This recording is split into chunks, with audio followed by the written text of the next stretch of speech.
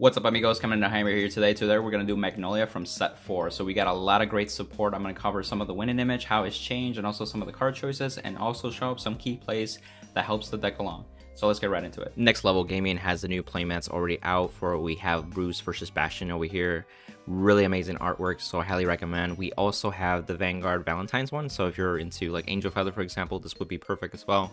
And in the future coming out, we'll have something with Zorga versus Seraph Snow, so I'm excited for that one too. I'm gonna actually get that one myself too, so you can check out the affiliated link down in the description below and also get a 10% discount on your next purchase. So with Magnolia, with the winning image, we are still doing multi-attack. So for example, with the grade 3, we get to 4 attacks as soon as we write to grade 3. That's still imperative, but once we get to actually the new grade 4, that's when we write it from our hand. And so you can play 4 copies of this card into your deck, so you could draw into it, so you're able to write it on your turn 4 turn. And so it's just a better version of the grade 3 Magnolia, and it's free. And so that way your back row can actually get plus 5k. They get intercept from the back row too, so you have more shield value in that sense.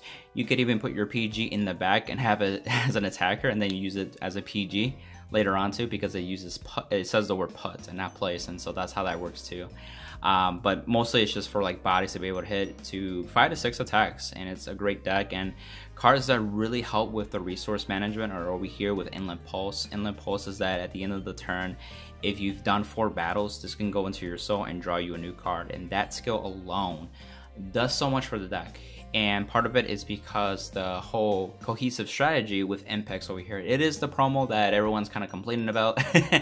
It is what it is at that point, but if you really enjoy this deck or really like to play this deck, especially for a metagame, it's definitely worth getting in that sense. And so this guy has the back row skill where basically this gets plus 10k, and then if you have 3 or less rearguards, all of your rearguards in the same column cannot be chosen by your opponent's card effects. So it has that resistibility for that specific column as long as you have 3 or less. And that's why Inlet Pulse is such crucial for that, because you can commit to a board maybe like 4 to 5 rearguards. These go away at the end of the turn, and all of a sudden you have 3 or less rearguards just chilling there, and MPEX can help protect them in that same column, whatever it's in behind from in that sense too. So that's why the synergy is really good in that sense too. And then we got cards with like Panthero and Gaberg. So with Panthero, it's just like it's able to Soul Blast and revive another copy of itself from the drop zone, and so this is a card that helps you build a field. But then it has the other skill that if you have a Magnolia Vanguard, like just in general, it gets plus 5k for that battle when it attacks, so it's a 14k hitter on its own. If you have this in the back row, it could be a 19k, and then any other power up in that sense, you can make some magic numbers. But it's just nice that it can refill your board and at the same time be somewhat of a beat stick that can hit the Vanguard too on top of that. And that way each of your cards on the field can be standalone. You don't have to worry as much as making boosters to hit certain numbers to make them count as much. And we have over here Gabreg over here where it has that sentinel restriction, and it's oddly worded. So whenever the unit in the same column attacks, you can activate the skill to Soul Blast 1, give this on 10k until the end of the turn, and then you choose all your opponent's rearguards, and then basically the guard restriction becomes that. So if they have grade 2s and grade 1s, it can't guard with that when this unit attacks then. So it's weirdly worded, but that's how it works. And so the whole synergy is getting 4, 5, 6 attacks. Ideally, you want to take advantage of Magnolia. Plus, when you place into a Vanguard circle, you can get actually superior call card, and ideally you want to have this on grade 3 turn. That way it goes into the soul. Then when you write with the Elder, you can call back Inlet out, and then again further plus in the sense, and reusability of Inlet Pulse too, because it's such a great card too in the sense. So that's really the winning image until your opponent can't guard it anymore, or you do well with pressure with attacks and triggers and all that kind of such thing. For the right line, not much has changed. You can do any starter. I picked my SP Officer Cadet over here. We also have the Rancor Train and the Husk Dragon. So these are very imperative. So we are playing Orders in this deck too. One, because Rancor Chain helps you dig deeper into your deck. You can get advantage that way because it lets you draw 2 cards, and then of course you discard an Order. Worst case scenario, you discard 2 cards, so you filter your hand in that sense too. You Soul Blast the starter in that sense too immediately too, so you have a decent size soul still moving forward. But then at that point you can also empty it out. So again, certain matchups such as like the Prison Seraph Pure Light matchup, you may want to empty out your soul before they actually do the pure light, so they can prison as much in that sense too. So things of that nature, where this helps you soul blast initially already in that regard. And then Hush Dragon can recover that order that you discarded for Rank Chain, so you don't lose any benefit at all, which is key in that sense. And that's really what it does. It's just help you reuse that order that you discarded for Rank Chain. And then of course Magnolia is because we still need the Magnolia name, and at the same time it does the synergy in that respect. And when you ride the Elder too, you need to make sure that you have a Magnolia in the Soul or in the rearguard circle too. So this being in the Soul, then you don't have to worry having another Magnolia copy in the sense to make things happen. Onto the grade 3/grade 4s with the order cards section. So we'll start with these bottom ones first. 4 Inlet, and then of course 4 Elder. 4 Elder because you want to see it immediately as possible. I know I watched like different fights video. He did a really good point where you want to see this. So if you mulligan and have this immediately right off the back, you're in a good spot in that sense. And then of course with the help of draw triggers in this deck too, you're able to get the second piece. So you can like actually write it again, and then you can superior call such as the card Inland Pulse another time to further abuse. And it does have the Flagberg skill, but it's completely useless in this deck. And it's really the skill that I mentioned earlier that it goes into Soul, draw you a card if you did 4 battles or more. It's so imperative in that sense. And what's really cool, you have an order card over here, Spiritual Body Condensation, that synergizes as well, because if you use this to revive it in Impulse, it gets a plus 5k from it. But if you place it on the back row with Elder, that gets another plus 5k. So now you have a 23k attacker in Impulse from the back row, which is amazing synergy in that respect. So then you can focus your other rearguards to make it different numbers in that sense. And so we are playing 5 orders, and I've seen people play 5 or 6. It's pretty common between those 2 numbers in that sense too. I feel like 5 is good enough for Magnolia, and you will have maybe a few games that you don't open with orders, and those are the games that probably do suck. But most of the time you do open with one of them, and if you mulligan, even better, so you're guaranteed to see that. And then I've noticed even some of my games where you may have a surplus of orders in your hand that you may not even use, and so that can instantly weaken your defensiveness quality for your hand guarding in the sense too. And you start discarding them with PGs, or maybe like discarding them for like to ride the next line in that sense too, like things of that nature. And so that's why I play 5. And the variety of choice, like I like Spiritual Body Condensation because this is a card you could use immediately too if you really want to, but really you want to use it when it's like your turn 3 or turn 4, so you're able to abuse better numbers with Inlet and some of the key pieces too. And then of course if you're missing a key piece, it might be like the guard restriction guy, Gobreg, or even like a Nosula, or the Mpex, or Panthero in a sense, and then you can Soul Blast again to get another Panthera. So like you have a lot of access to line of plays just with revival cards such as Spiritual Body Condensation, Wild Intelligence, and of course Regurgitation as well. They just work differently. And obviously with Wild Intelligence, I really like this card because you can actually mill in the sense too, which makes your drop zone quality more likely to be better in quality, so that way you can revive the key pieces that you want. For example, there are low ratios that we play of certain cards that maybe you want to see in the drop zone immediately, so that way this card helps dig deeper and you can retrieve another unit that you may need, and then later on you can use Spiritual Body Condensation or Registration, or even this card to revive that later unit, like a Gobreg for example, to finish the game in a sense too. This uses a Counterblast, and you realize that you don't need Counterblast as much because of the Elder. The Elder is free. You may use the Counterblast for the grade 3 Magnolia and Nosula, and that's really it. Outside of the other order that also uses a Counterblast is the Regurgitation. This basically lets us retire something on your opponent's side. You could also retire one of your units, but it's ideally your opponent. Like something's getting annoying, get rid of it in a sense. More specifically a grade 2. But I can see this card also being removed for maybe a 3rd Spiritual Body Condensation or a 3rd Wild Intelligence. It's really up to you in that sense.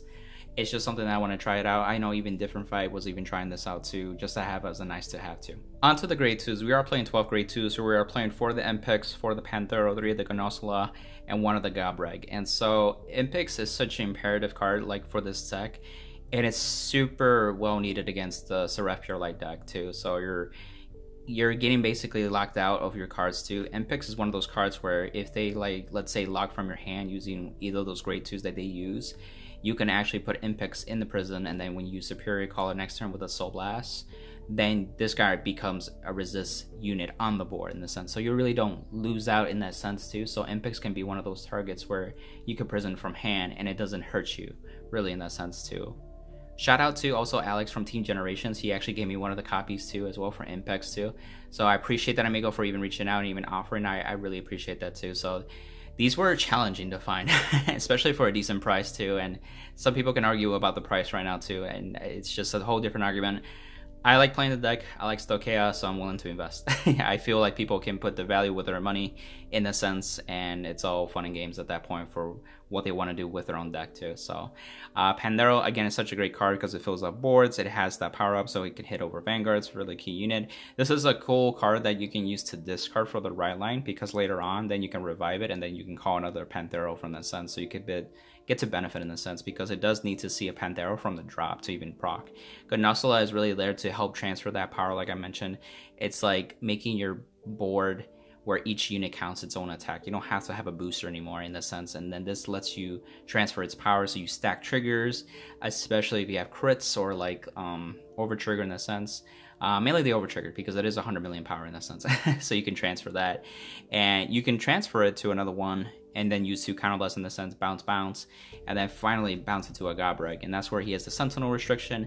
This card I feel like you want to use on your finishing turns. There might be maybe the prior turn where you can apply some pressure in that sense too, depending on the matchup you have. So I could see the argument of bumping this up to 2. So that's respected. There's actually a grade 1 that I'm playing that I'm trying out. That was recommended by Kokoro and TCG, and I feel like I may go back into try that out as a two of these guys in that sense too. But I think this is a really solid lineup. I've seen deck profiles that pretty much have the essence of these cards, and all the other grade 2s don't do as much anymore, or it's just because of the type of the metagame that we have. Outside of Seraph Pure Light, there are other good matchups that we have to deal with, and I feel like this is a pretty cohesive, resilient lineup in that sense. We are still playing some grade 1s, 4 PGs because they're PGs of course, but this is the one card that I was talking about earlier. Kokoro and TCG pointed at this out, where this gives the rear guard in front of it resist in that sense too. But this also counts the Vanguard too, so if you're fighting against the Nirvana matchup with the grade 4 where it pings you damage, it has to target your Vanguard. So if you have this behind your Magnolia, they can't ping you in damage, and I was like, wow, that's actually pretty good. So if you have a meta game that has pretty enough Nirvanas fooling around, or just Dragon Empire in general, this might be worth that. There's other cards that I think they even target the Vanguard, so that go against that too, but it's really your metagame call in this sense. I'm actually tempted to change this out for the second Gobreg, like I mentioned too, but it's something that I wanted to try out and also point out to the deck profile too, so pretty cool.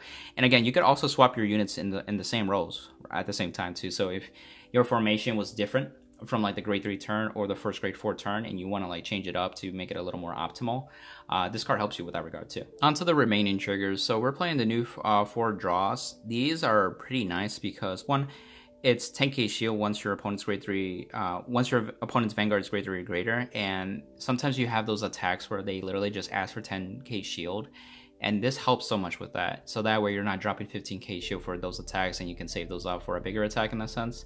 But I also realized too, especially with watching Different Fights profile, is that you want the draw power not only for your pieces as a Stoicheia deck, but also get to the Elder faster if you don't have it, or if you can get to the second copy in case for the next turn 5 to rewrite in that sense too. So when he mentioned that, that made me even feel like imperative to run draws in this point, especially with the nice shield benefit that they added to, and it actually goes a long way. I'm actually very surprised. And then the essence of the over trigger for Stoicheia, it's like the 5th draw on top of that too, so your draw power is pretty consistent now.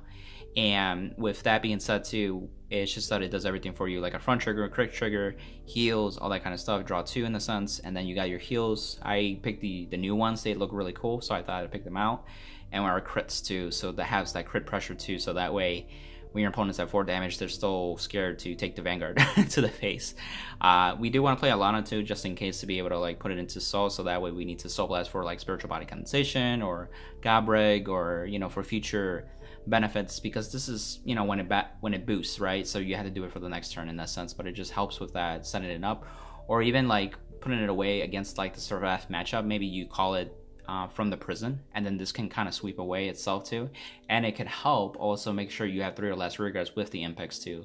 So those are some key plays too. Some of the things that you want to see as soon as you write to grade 3 are some of these key cards, mainly Inland Pulse, and Different Fight even pointed this out. If you have multiple Inland Pulses, then it's more ideal in the sense. So that way you have like a formation like this, and really you can poke units, whether it be rearguards or even the Vanguard at that point. And so when you have the Vanguard attacking, you do your drive checks, stack it onto the last one, do the counterblast, give it plus 5k, and it can attack from the battle. This is 18 plus any triggers.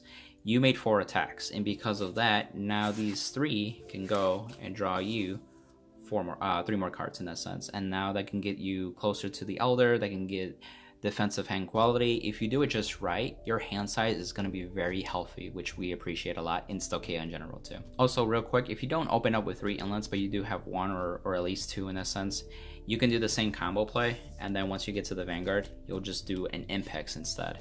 That way, at this point, when you do the 4th attack, it actually is it's 23k on its own, which is really appreciated in that sense too. And then at the end of the turn, these 2 will go into soul and draw you 2 more cards, and now you have an Impex that's just chilling there too. And because you have 3 or less rearguards, it protects itself because it counts the whole column in itself, so it counts itself, so it's safe there. Even against the Seraph matchup or some other matchups that may retire in that sense, he's good to go. So until your turn 4, when you ride the Elder, again, you're able to superior call something, so you want to do like Inlet Pulse over here. And cards that you want to set up, another card, if you do have a second one or a different one, you can have Impex in back as well, and then you have these guys at, kind of almost doesn't matter where you have them, but just be a little strategic with it. In this example, this should be fine. And keep in mind Gobreg's timing as well. And what I've noticed too is that like it activates when you attack with this unit essentially. And if your opponent has grade 2s, they may want to intercept with it, so that way then they can use grade 2s to guard with that if they need to. So maybe you want to attack with this Inlet Pulse first as the first attack, and then this guy can trigger to Soul Blast 1 to be able to do that. Get power plus 10k in the guard restriction to whatever they have, and then your next weakest attack might be this other inlet. And then depending on what your situation is, if you want to be the safe route, you can poke with 23k in the sense. And then your Vanguard can attack, and then depending on the triggers, let's say you open up like triple crit or something, you have triple drive, you can put it on this guy, and Gnosala will have the power and the crit pressure, and then you can counterblast as well to give it to Gobreg as well. And then Gobreg will attack with all that power up gain from Gnosala. So as you can see, that's 6 attacks, and then at the end of the turn, this will go into Soul to draw you more cards, and look at that, you have 3 or less rearguards. Keep in mind that these will not be protected because of Impex, it has to be in the same column. But essentially, this is usually your final turn, and if they do get retired in a sense, or maybe they get Prism, you can bring them back next turn, depending on the resources that you have, or with cards like Spiritual Body Condensation, or anything of that nature too. And that's the deck profile, amigos. I hope you enjoyed it. It's a pretty straightforward deck, especially now with the new support. It just makes more sense when you see it in action and why the combo pieces work together. Like I said, like Inlet and Impex has a synergy with a lot of the other cards that just help Stoicheia, or at least Magnolia, do its thing in the sense, especially since it can struggle in the past sometimes with having enough pieces, the resources, or the right cards to even do an effective turn, just like we have had with Aquaforce in the past too. It's similar in that nature too. And honestly, there's some room for changes if you have different preferences or different metagames too. Like I mentioned, some things that I fought. You can increase the orders if you want to change up the orders themselves, maybe change up the grade 2s or the grade 1s. If you do play any grade 1s like I did, I played that one Ursula, for example, to just help with that 1k scenario. There's room for improvement in the sense, or just changing it up a bit too. And if you like the deck profile, you know, if you found this is some of value, you know, please leave a like. It helps the YouTube algorithm for card fighters like such as yourself to find this video too. And if you know somebody that likes Stoicheia, Magnolia, feel free to share the video to them as well. And then if you plan to purchase any products through TCG Player, use the affiliate link to help support the channel. And then if you want to level up your gaming, then you can shop with Next Level Gaming's 10% discount link as well at the bottom of the description. They have the playmats. I actually just got my Zorga keychain over here, but I think they're not doing keychains anymore, but I just wanted to show it off. It's actually really nice too. So pretty cool that I got this before like the decision that they're not doing it anymore.